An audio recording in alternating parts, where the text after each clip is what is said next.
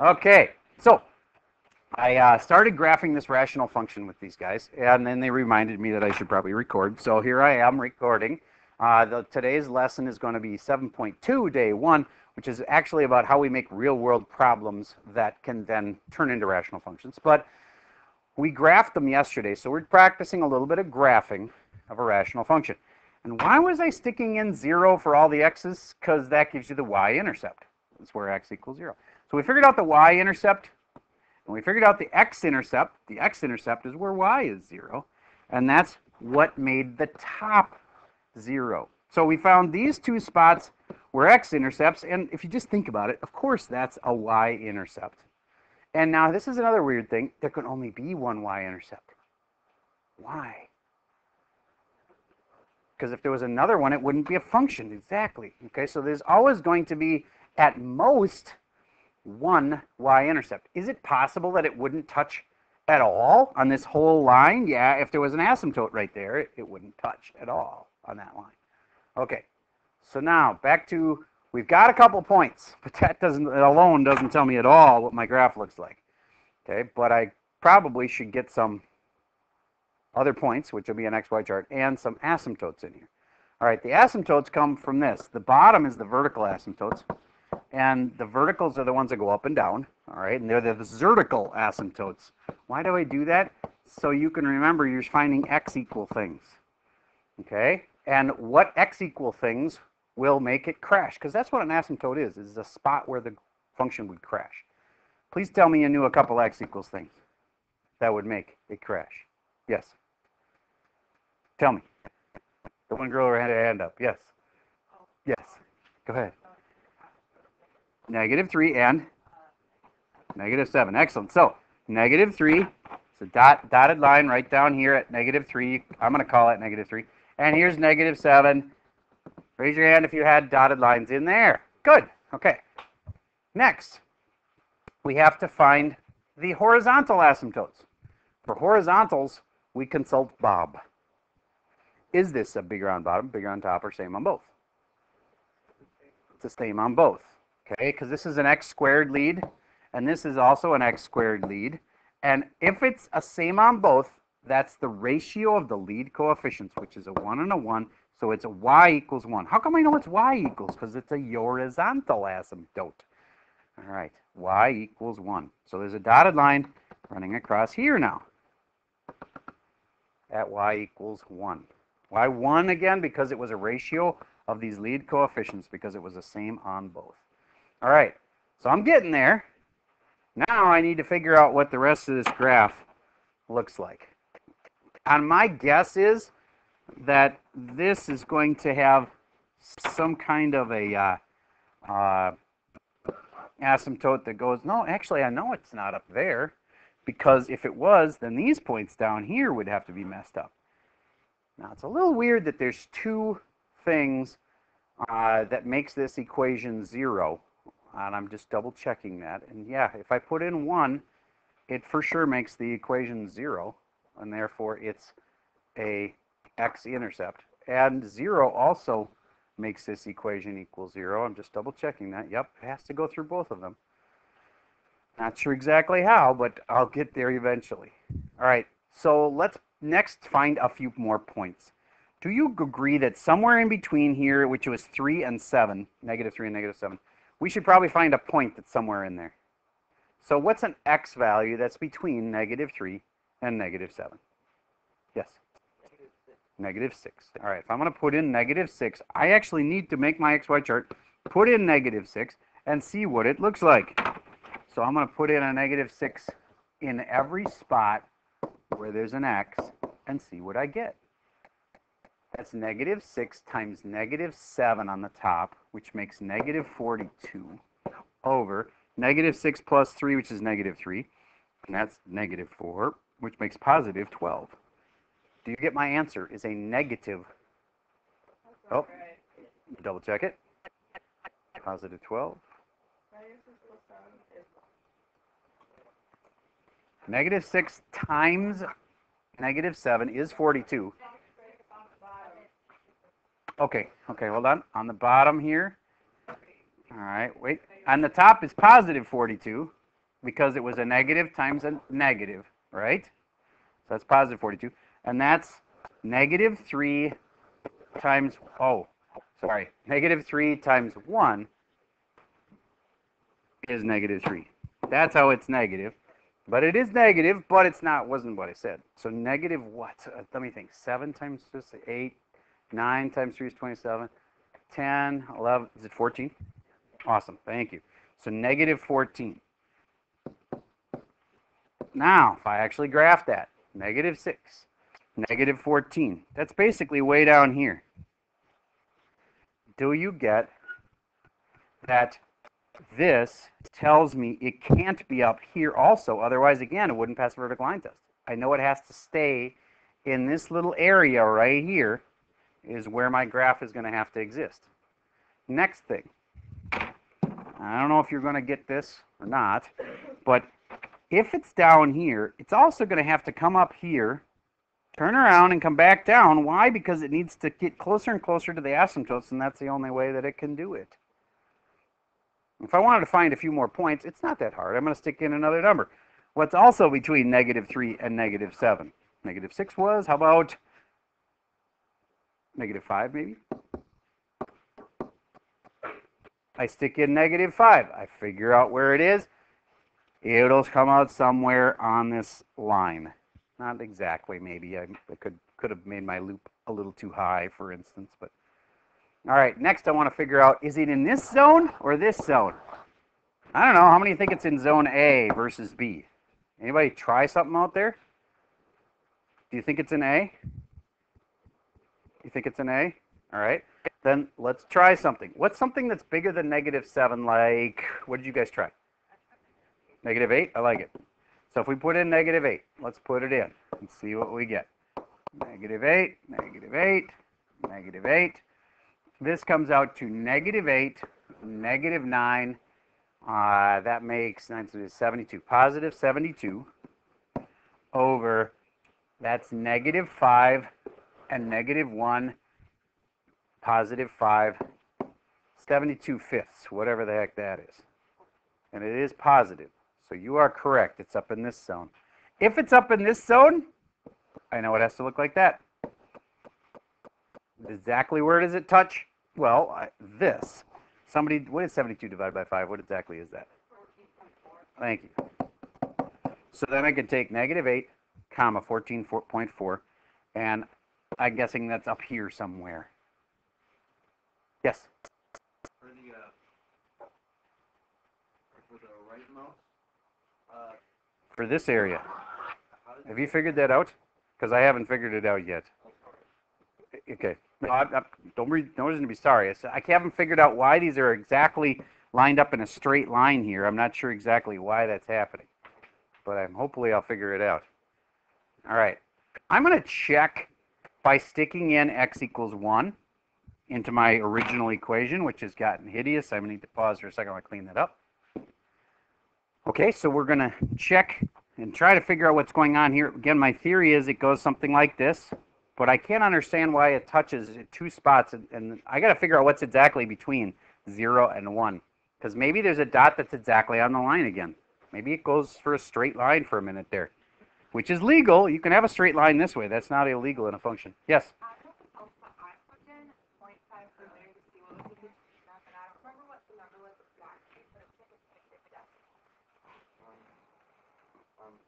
Okay, so the question was, what do we get when we put in 0.5? All right, you have something to say? Thought? I plugged it in. It should be.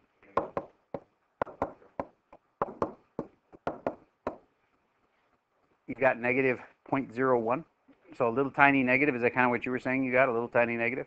All right, I can believe that. So apparently, this graph makes a little tiny dip right there and then goes back down again. Has to go down. Why? Because it can't leave this whole area. It can't leave that area because it's got like a fence around it. You can't go through asymptotes. You know what I mean? So it has to stay in there. And it has to, in the end, get closer and closer to the asymptote. On this end, I know it has to get closer and closer to the asymptote. I would have not marked anything wrong in that zone because that's kind of a weird little place in the graph. It's got a little dip in there. I'll clean it up so you can see it better.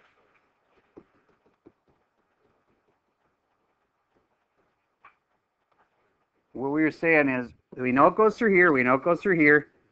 These guys said it went through a little bit of a negative number, so that means it went down. That means it has to go up closer and closer to 1, and eventually it has to end getting closer and closer to x equals negative, what is that, negative 3, I think? And my axis moved over a little bit, which isn't that big of a deal, but okay. Actually, it was like, oh, okay. Got kind of crazy, but here's the final result. Asymptote was a big deal. Asymptote was a big deal. Asymptote was another big deal. Then I knew there were some points in here. Did you get, as soon as I know there's some points in there, it has to generally go like that. I knew there was some points that were in this little cage here. And so generally it had to go like that. And then lastly, we figured out that there was a point that was in this area. That means it generally has to go like that. And that's it. Why can't there be something like up here? Wouldn't pass the vertical line test. Yes?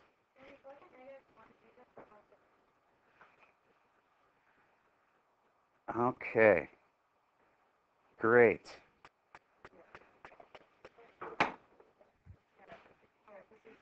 All right. Then I think it's time to tell you that what we've told you before, I happened to, when I put that one up there, pick the one exception, and I've been lying to you this whole time. You could still kind of generally assume this, but they can actually cross the asymptotes in rare circumstances. And I know you hate to hear things like that. It's sort of like saying that, you know, like you can cross the street without looking sometimes. Like your mommy always told you never cross the street without looking, but there's actually times it's okay. No, that's wrong. Okay. How about you can never take a left turn on red, correct? Oh no, you actually can. Only if it's onto a one-way. Okay, so anyway, there's exceptions to every rule. You can sometimes cross the asymptotes if in certain weird situations. Okay, so I'm sorry I gave you a really tough one there, and if this one does cross the asymptote, then I'm guessing what happened was that in this little zone here, we know it hits here and here because we tested. We knew it hit here and here. My guess is this did a little dipsy-do and then went up like that, which can happen in rare circumstances. Okay, now I have to, if you got the asymptotes in the right place, and you got the x-axis, oh, you used Desmos. Okay, cool. Now we know for sure. All right. It wasn't just staying down in his little cage. Usually they do. That's one of those like things that usually is an assumption you can make. All right. So back to, I tested in this little area, and there was a point up here, so I generally know it's going to be like that. And don't just, because this did a weird thing right here, and like breaks a rule that you thought was hard and fast that you can't cross the asymptotes. It doesn't mean everything you've learned about asymptotes is wrong. They almost always will follow the rules I've told you. But that's why you test points. And I'm glad somebody tested a point and found out it went up. All right. And again, it's not like it's illegal for you to check your work on Desmos either. That's awesome. I'm glad you did that, because when you're learning this stuff, you can look at the graph and go, okay, what about this makes sense? I'm looking at my Desmos answer. And there is an answer key posted for most of our homework, too. Was there an answer key for last night's? Just making sure that they're there. Yes, some kids can verify that they found it. Good. All right. Now, enough about sketching these things, which can be a real pain in the butt, especially if we ever get into this weird crosses the asymptote thing. But now let's talk about something completely different. This is completely different, except that when you write the equations for them, they come out to rational functions, and therefore it's pertinent to now. All right, so what's a rational function again? Something that has a what involved in it? Rational, do you even know what kind of function we're talking about here? Fractions. Fractions. Rational numbers can be written as fractions. That's why it's called rational functions, because these are fraction functions. All right, so what's a fraction you see in real life? You don't probably see it running around as a fraction, but when I start walking around the room, I've got a rate associated with this. Isn't that a fraction, like miles per hour? Maybe I was walking at 1 mile per hour. Okay, that's a fraction. So we use rates in these problems to get us into word problems that have fractions in them so that then you can say, okay, this is a good time to do some word problems on fractions. Okay, so what's a typical fraction? Let's make a real world problem you can probably relate to. I don't know. I don't even want to ask, but some of you probably are lucky enough that your parents don't make you do anything around the house. But for me, I had to do something. And my kids, I made them do something around the house. That was their job. Like taking out the trash, or somebody was doing the laundry, or somebody else had to mow the lawn, or whatever. Didn't have to do tons of work, but there was some work associated, okay? When I was a kid, my dad said, I want you to spend an hour, just an hour, pulling weeds in the backyard, because we had this thing called Creeping Charlie. I don't know if any of you guys have that weed in your backyard. It's really a pain in the butt, almost impossible to get rid of. You can spray it, doesn't die. It's just frustrating. Anyway, so you have me pull weeds, and you just, it's just plain old-fashioned. You know what the plant looks like. You find one, you grab it, you pull it out of the ground. Do you get that if I did pull like 5 weeds a minute, that's actually possible. It's not that hard. You grab them, you pull them out. They're not like buckthorn or anything that's impossible to pull out. So if my rate for weed pulling was 5 weeds per minute, do you get if I have some other person working with me? Let's say I convince my friend, hey, I'll pay you to pull weeds with me so I can get this over with quicker, okay? I offer my friend like $5 to come and pull weeds with me. And let's say he's really good at pulling weeds. And his weed pulling rate, he's just like faster than me. He's like 8 weeds per minute. Do you get that together we can pull more weeds? You know, we can pull weeds faster together. Okay, our together rate would be how many weeds per minute? What's that? It's a good question. So do you think we together are pulling weeds at an average of 5 and 8, or do you think we are together pulling weeds at a not an average, at a rate together of 13 weeds per minute? All right, so here's the key for this whole thing, and I'm going to come back to it over and over again. It's always going to come down to a rate plus a rate will equal a rate. I know that's dumb, but write that down. Rate plus rate equals rate, because that's what it's always going to boil down to. So if I do 5 weeds per minute, and then I add my friend on together, then together we are pulling 13 weeds per minute. It's not that complicated. We just take the rate plus the rate will equal a rate. Can we make it more advanced than that? Of course we can. This is honors pre-calc. You're not just going to have this plus this. All right, so let's say that I am pulling weeds at 5 per minute, and I need to pull a total of 180 weeds. You can pretty quickly figure out how long it's going to take me to do that, right? Would you take a moment and figure that out? I'll give you a hint. DRT, distance equals rate times time, is kind of like this, except this isn't about distance. Figure out what to do to figure out how long will it take me to pull all those weeds by myself. Pause for a minute while you work with your partner. Figure out the answer. Actually write it down. Figure out what you did. Did you multiply them? Did you divide them? What do you do? All right, so 5 words per minute, 180 weeds. What did you do? Did you multiply them? No, did you divide them? All right, and what did you get? All right. Do you get how that involved division, once again involving a fraction? I could show you as a multiplication of 1 over 180 or whatever, but it's still, in the end, it's a fraction function. And then how many hours did it take me, or how many minutes did it take me? 36 minutes.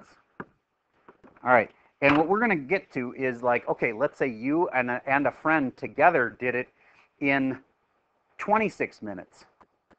Then how fast was your friend picking? You get what I'm saying? It doesn't tell you how fast your friend picked. It tells you you got done faster because you had a friend, and then you got to back it out and figure out how fast was your friend picking the weeds with you. I'll teach you how to do that after the weekend. So right now, if I can just get you to practice one more difficult, not difficult, but, you know, medium at least, word problem from today's. I'm going to find one that's a good one, and we're going to end with that today. So give me a second here to find the right one. All right, so here's number 20. For those on the video, we're doing number 20 right now. It's one of the ones from, it's earlier in the slide deck. I think it's on page 5. And it's from yesterday's homework, one I did not assign yesterday. It says hint divide. I don't think you need to do that. I think you can do this the way I showed you before. All right, so the first question is horizontal asymptote. All right, so where, or first of all, tell me how you figured out the horizontal asymptote. It's the same on both. Some would argue it's bigger on top, but they'd be wrong. How do you decide it's same on both? Power of 1, the degree is 1. I agree, it's the same on both. And therefore, it's a ratio of the coefficients, the lead coefficients. And that would be 3 and a 1. And so therefore, it's y equals 3. You are correct. There we go. That's a horizontal asymptote. Okay, Dice of Destiny, who's going to tell me something more about this graph? It's row 2, last person. Tell me something more. I have a vertical asymptote at... I agree. Because of that, we have a vertical asymptote at 2. How many of you guys had it framed up correctly? Okay, good. Now, generally, do you get it's probably going to be something like that? You got to keep that perspective that it's probably going to be something like that, except maybe it's 2 going up like this, or maybe it's here and here. But one thing it could not possibly be would be here and there, because then it wouldn't pass the what? Vertical line test. Okay, so now let's figure out where exactly is it. Who could tell me more? If I could tell an x-intercept or y-intercept, that'd be pretty handy. Yes? Hit me, Mr. L. It has a y-intercept of 7 halves. Y-intercept of 7 halves. That's about 3.5. So that's about here. Do you get that means, if he's right, that it must probably do that? How many of you guys got the same thing? Okay, cool. Then, Dice of Destiny, row 6, last person. Tell me, LC, what do you think is another dot that's on this graph?